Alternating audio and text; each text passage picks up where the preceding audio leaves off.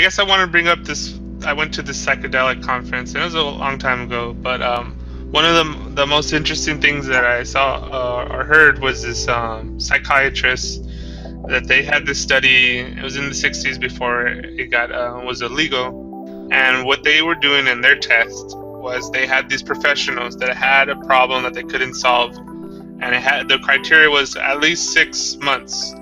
And it's mathematical problems, science, engineering.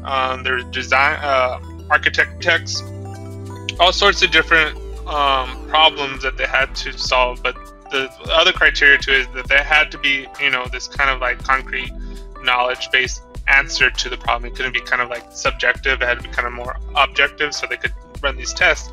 And it was overwhelmingly results. 90% of the people that had an LSD session with them was able to solve their whatever problem they had, the mathematical problem, the scientific problem, designing a building, or whatever the case may be. And it was overwhelmingly 90% of them were able to solve the problem after taking LSD or taking a psychedelic. And